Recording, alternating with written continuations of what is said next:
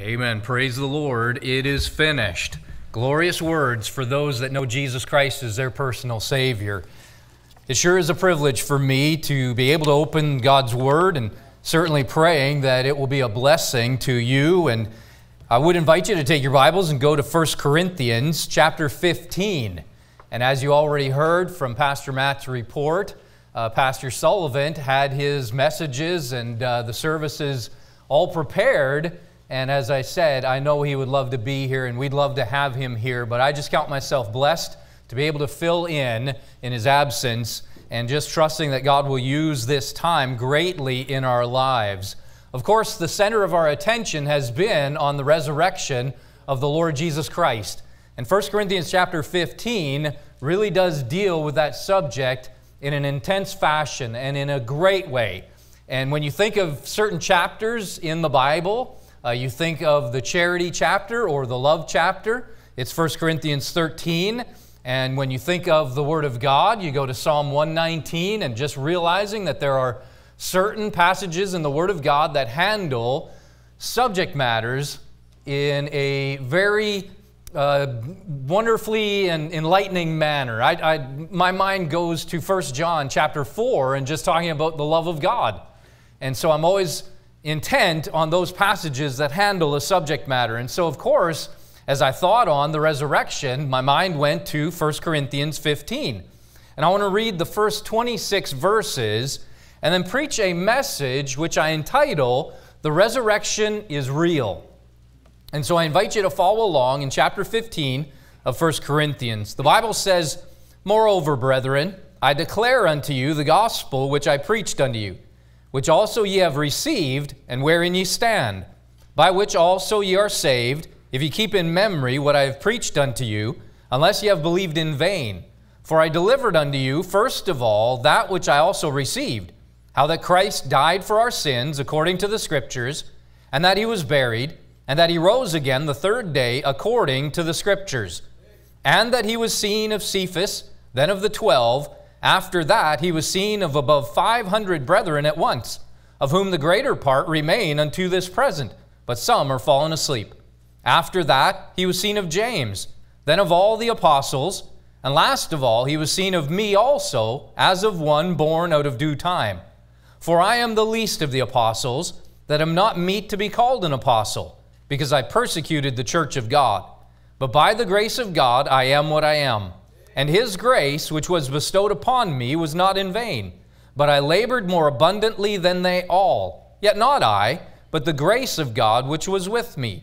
Therefore, whether it were I or they, so we preach, and so ye believed.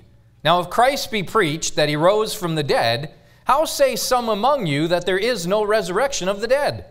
But if there be no resurrection of the dead, then is Christ not risen? And if Christ be not risen, then is our preaching vain, and your faith is also vain. Yea, and we are found false witnesses of God, because we have testified of God that he raised up Christ, whom he raised not up, if so be that the dead rise not. For if the dead rise not, then is not Christ raised. And if Christ be not raised, your faith is vain. Ye are yet in your sins. Then they also which are fallen asleep in Christ are perished.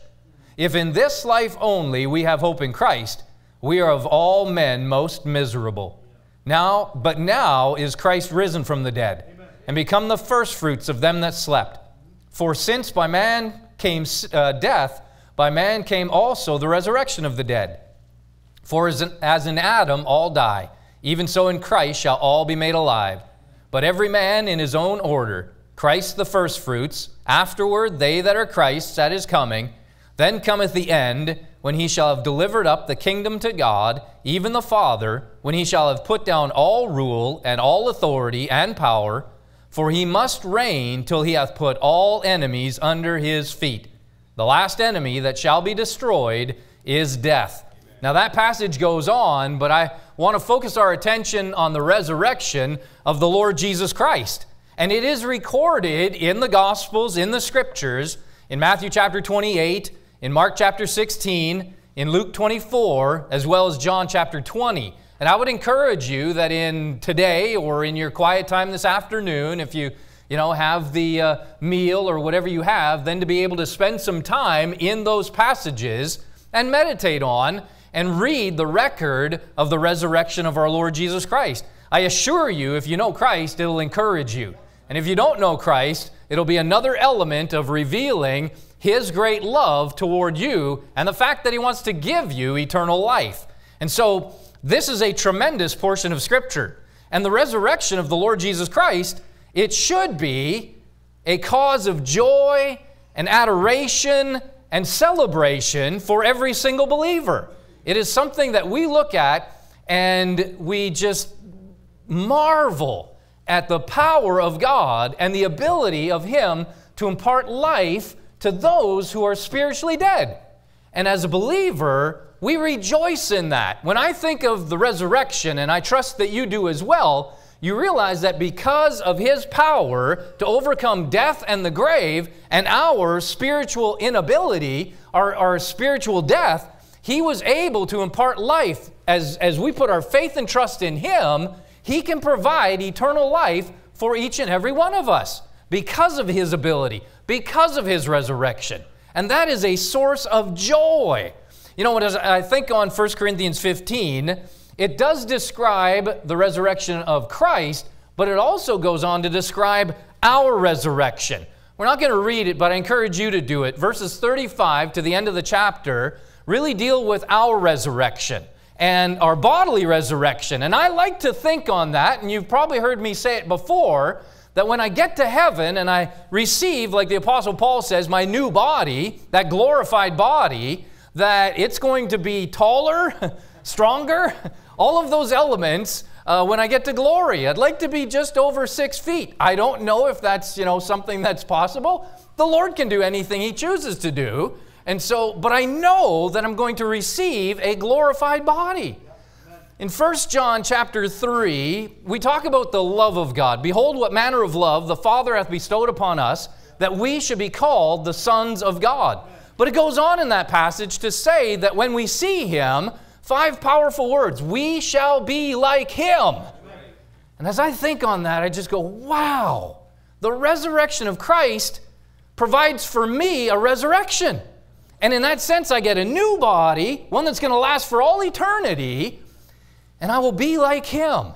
Now, I like thinking on that, yes, in glory, but to realize that He's doing that perfecting work in me now. He actually wants me to be like Christ now as well. So I love just thinking on the resurrection and what it means to me. So as I thought on that, the Bible is our resource for studying this resurrection. Unlike creation, we can take a look at creation and all that God has made. In Psalm 19, the Bible says that the heavens declare the glory of God. And so we can examine it, and scientifically we can study it, and what it does is really confirm. Any true science is going to confirm what God has already said about His creation. And it's a marvelous thing to look at and to learn, and God has given us some information on it, not all, but then as we delve into those sciences and we study God's creation, it just, again, exalts God and His glory and His majesty and His power and His might. And so that's a wonderful thing to do. But when we think on the resurrection, it's unlike studying creation.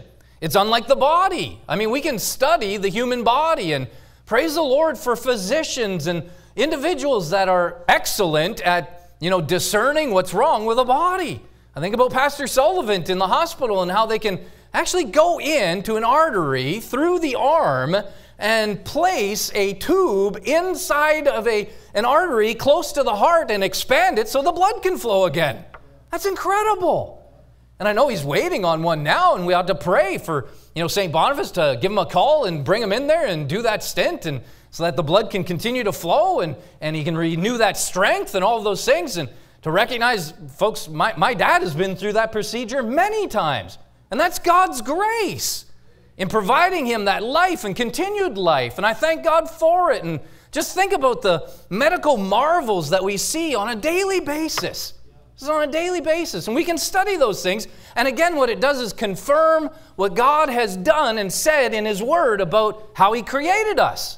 I think about, the book of Proverbs 17, verse 22. It says, a merry heart doeth good like a medicine, but a broken spirit drieth the bones. Medically, laughter is good for you. Lower stress levels. It's just good for you. And I love to laugh. It does something in our bodies. But God said that long before we had heart monitors to register that laughter actually helped lower those stress levels. God knew that because He made us. And we can study these things. But when it comes to the resurrection, we have to go to the Scriptures to study these things, because you realize, unlike the disciples, I wasn't there. I wasn't in the garden when they looked into the tomb and it was empty, and they're like, hey, where'd they go? And you had Mary, and she's wondering, to the gardener, who was Jesus, to the gardener, where have you laid him? I'll go get him. She was looking for a body. There was no body. He was resurrected. Amen. He lives, amen? Amen. But I wasn't there to study it. And I think about 1 John chapter 1, and the Bible says that the disciples handled the word of life. They laid their hands on Him, and they were able to fellowship with Him and to commune with Him and to eat with Him in His resurrected body. There He was, just showed up in the room. The doors all locked. And so they were able to have a better insight into that resurrected body of the Lord Jesus Christ than I do, though how much they really understood, I don't know. But I just think on that and how we don't have the same resources to study the resurrected body as we do creation or the human body. But it is just as real. Amen. And praise God for it. You think about Lazarus, who he may have a better idea. When I think on that, it's one of those where you think, okay, Lord, what did you do with Lazarus for those days that he was in the grave? Did he actually, was he up in glory, or did you keep him in some kind of, spot where he didn't really have a glimpse so that he came back? It'd be a little tough to think about coming back after being in glory, amen? And yet there he was, and he understood the resurrection in another sense. But you and I, when we go to the Bible, we have this tremendous resource that we can look at and examine and think on and meditate on in relation to the resurrection of Christ as well as our resurrection. And so in the time that we have today, I want us to think on 1 Corinthians 15 and what do we know about the resurrection, and understanding that it all culminates in the fact that the resurrection is real. The resurrection, I tell you, is vital to the gospel. 1 Corinthians 15, if you have ever been in any of my classes or if you've heard me preach on the gospel before, I say that if you're looking for a Bible definition of the gospel, you need go nowhere else than 1 Corinthians 15. Now, you can go other places, but 1 Corinthians 15, we have a definition of the gospel, which means glad tidings. The Bible says, and Paul writing, I declare unto you the gospel which I preached unto you, which also ye have received, and wherein ye stand. Verse 3 says, for I delivered unto you, first of all, that which I also received, how that Christ died for our sins, according to the Scriptures, and that He was buried, and that He rose again the third day, according to the Scriptures. When you think on the glad tidings, it involves the death of the Lord Jesus Christ. And this week, many of us have spent time meditating on, perhaps reading through the accounts in the Gospels of the crucifixion. We had in our Sunday school hour an opportunity to think on the broken body and the shed blood of the Lord Jesus Christ. We have it recorded in the Gospels, but realizing that the death of the Lord Jesus Christ was vital to those glad tidings. Without it, we have no hope. It was His blood that was shed on Calvary. It was His broken body that was sufficient. And as we prayed in the prayer room before, someone prayed about the propitiation of the blood of Jesus Christ. That means that God was satisfied when Jesus Christ shed His blood, that lamb, that spotless lamb from the foundation of the world. God was satisfied with that sacrifice for the atonement of sins. Wow! But that doesn't happen without the death. So the death is vital to the gospel, and we have it recorded. The burial was to fulfill the Scriptures, and praise God for the resurrection, that triumph over sin and the devil and the grave. In 1 Corinthians 15, if you get to the end of the chapter, the Bible says in verse 55, actually back up to verse 54, so when this corruptible shall have put on incorruption, and this mortal shall have put on immortality, then shall be brought to pass the saying that is written, death is swallowed up in victory. O death, where is thy sting? O grave, where is thy victory? The sting of death is sin, and the strength of sin is the law. But thanks be to God, which giveth us the victory through our Lord Jesus Christ. Those glad tidings would not be glad tidings without those three elements: the death, burial, and resurrection of the Lord Jesus Christ. Death is swallowed up in victory. Praise God, amen? We live in a time where folks are just fearful for the last number of years. And they're fearful of what? Primarily death. Death. They just have no concept of what happens after that. Folks, you and I, because of the resurrection of Christ, we have complete knowledge in that sense. Not complete in that we'll understand every element, like, will I be 6'2"? I don't know. But I know the resurrection is real. Because He is risen from the dead, I will be risen. Amen? That truth is real. And it took all of those elements in Hebrews. And I invite you to go to the book of Hebrews, if you will. And again, there are so many passages and just, illustrations and things that we can examine. And Hebrews chapter 2. We won't delve into all of them, but as I think on the resurrection of Christ and how it applies to me, I thank God for it. In Hebrews chapter 2, beginning in verse 14, the Bible says, for as much then as the children are partakers of flesh and blood, He also. Now, I'll give you just a little bit of background. This is talking about the Lord Jesus Christ, where it says He also. Talking about Christ and dealing with Him becoming flesh. The God-man. Completely man, completely God. For as much then as the children are partakers of flesh and blood, He also Himself likewise took part of the same, that through death He might destroy him that had the power of death, that is, the devil, and deliver them who through fear of death were all their lifetime subject to bondage. For verily He took on Him the nature of angels, but He took not on Him the nature of angels, but He took on Him the seed of Abraham. Wherefore in all things it behooved Him to be made like unto His brethren, that He might be a merciful and faithful high priest in things pertaining to God, to make reconciliation for the sins of the people. For in that He Himself hath suffered being tempted, He is able to succor them that are tempted. He is able to draw us because of who He is. And that resurrection that we read about of the Lord Jesus Christ destroyed, annihilated the power of death and the grave and the devil. Amen? What a cause, what a source of rejoicing for you and I.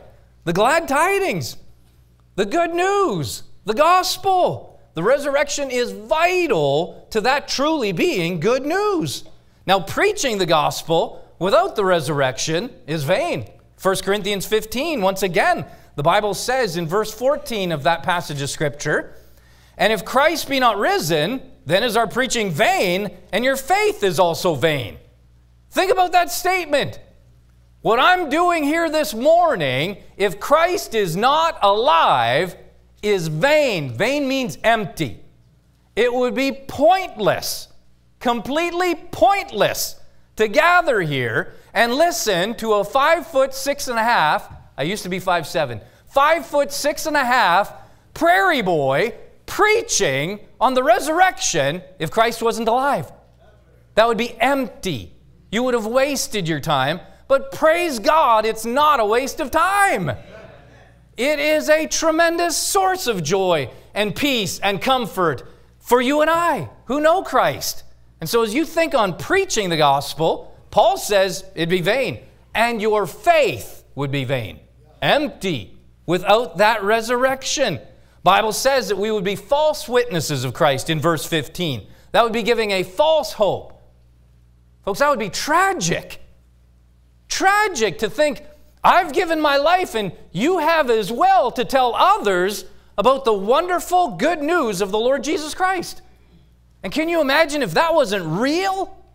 Think of the people that you have passed gospel tracts to. Think of the people that you have opened your Bible and shared with them the plan of salvation. Think of the little boys and girls at VBS that you've talked to about the Lord Jesus. Think about those that you encounter from day to day, and you tell them your testimony about trusting Christ as their Savior, as your Savior. That would be vain without the resurrection. But praise God, I say once again, it is not vain. It is the glorious hope that we have. And this season, we rejoice in that. We remember it. So preaching that gospel is a tremendous source of joy and power. The Bible says in 1 Corinthians chapter 1 and verse 18, "For the preaching of the cross is to them that perish foolishness, but unto us that are saved it is the power of God." It's Christ that has the power to give you eternal life. It is Christ that has the power to give you new life. It is Christ, because of His power, that can make you like Him. I don't have that power. You don't have that power. He does. And in the resurrection, He displayed that power. As we think on His ability to come forth out of the grave, no tomb could hold Him. And He says, "I'll give you new life." And we are assured of that because of what He has said. Without the resurrection, your faith is vain. If Christ is dead, the Bible says you are yet in your sins. And I think about those that engage Jesus from time to time, the Pharisees and the Sadducees. And you've heard before, the Sadducees are sad because they don't believe in the resurrection. And you have Paul here writing on that very subject. And he says that if you don't believe in the resurrection, your faith is vain. And you are of all men most miserable. That would be a miserable existence, to think that this is it. This is it. Whatever hardships, trials, and turmoils you go through, this is it. But this isn't it. This isn't it. Our hope is in an eternal resurrection where you and I will spend all eternity with God. You can go to John 14 and think on the mansion that's awaiting you in glory. You can think of all the promises that we have in 1st and 2nd Thessalonians about His return and taking us to be with Him. All of those thoughts should bring us joy. Because the resurrection is real. It's real. Christ's resurrection, your resurrection, if you know Him, is real. I say this, the resurrection is valiantly declared. In 1 Corinthians 15 and verse 20, you have Paul who says, "But now is Christ risen from the dead and become the first fruits of them that slept." Think on his life. Paul declared the gospel, the glad tidings, to whomever and whoever would listen. And it's amazing to me when I think on, by that one, Paul, many came to know Jesus Christ as their Savior. Amen? And he had no problem declaring that Jesus Christ was alive. Alive. Under the threat of death. How many times did he face death because of it? I mean, in cities he would go in and declare the gospel, and at times they would pull him outside the city and stone him. At times they had him cast into prison. He was beaten, shipwrecked. Why? Because he believed in a risen Savior. And he wanted to get that message across the world. He wanted everybody to know. So the threat of death did not stop him from saying Jesus is alive, nor should it do you and I, because we believe in a risen Savior. You know, he staked his own life on it and the life of others on it. He taught others to trust in a risen Savior. It's exactly what we do. I have no ability to save anyone. Christ does. But I tell them of a risen Christ. I tell them of a risen Savior. I tell them to put their faith in Christ, just as Paul did. He is the only hope for mankind. Christ is. Paul declared that message, and he declared it valiantly. I mean, under the threat of death and imprisonment, those things didn't faze him, nor should it you and I. If we truly believe in a risen Savior, the Bible says in Philippians chapter 1, to be absent from the body is to be present with the Lord. For me to live is Christ, he said, and to die is gain. Now, that doesn't mean I'm in a hurry to leave this. I have a good life, amen? I have a loving family, a great church. God has been so good to me and giving me life. Colossians says that He is my life. And in that sense, I love my life. But I also recognize the truth that to leave this world is to be with my Savior. Forever! In a glorified body. That's a pretty good truth. To find my home in heaven. To see my mansion in real. Because the resurrection is real, the mansion is real, heaven is real. That also means hell is real. And those that reject Christ, that's where they go. Not that God wants them to go there, but that's the truth. Oh, we think on the resurrection and just it's valiantly declared. Now we do see the resurrection. And I will say this, in studying it, you can see it in nature. You know, even in 1 Corinthians 15, I'll just give you the references, but in verses 35 through 44, you do have an illustration, and farmers understand this. Those that plant gardens, those that put seeds in understand this. You put a grain into the ground and you realize that it's dead, but it brings forth, and that grain bears fruit. And you realize, though, first comes death. This is inevitable. The Bible declares it. Hebrews chapter 9 and verse 27. As it is appointed unto men once to die, and after this the judgment. So the natural body sown into the ground, just like a kernel of corn, if you will. And that's the illustration we have of grain.